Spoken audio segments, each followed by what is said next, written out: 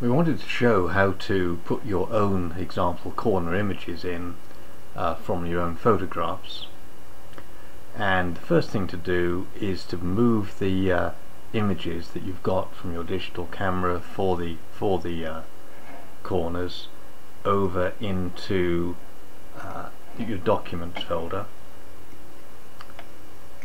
The documents folder is usually easily found on the computer, and under Documents, MPanel Shade Designer, Images, and this is our preferred place to keep all of the images for the corners. We then move or copy our image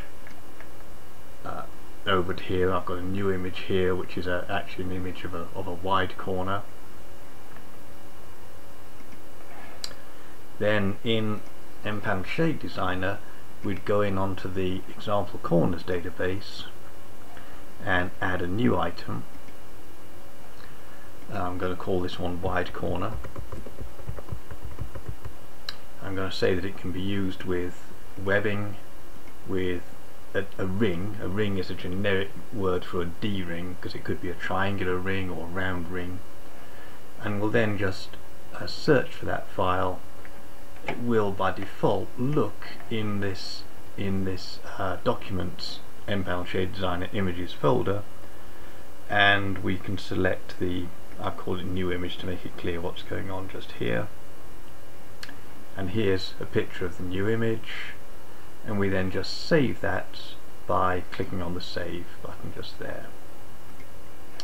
Now whenever in MPanel Shade Designer we are selecting webbing with a D-ring, one of the options that we'll have will be for the corner called a wide corner, and it'll appear just there. Now the only restriction really is that digital cameras nowadays can produce very high quality images. On this sort of size of image there's no real reason for the image size to be any bigger than about 200K. You may well have a setting on your camera to be able to save the digital images to a low resolution. A lot of cameras or programs will do that to enable you to email pictures to people easily. If you do have a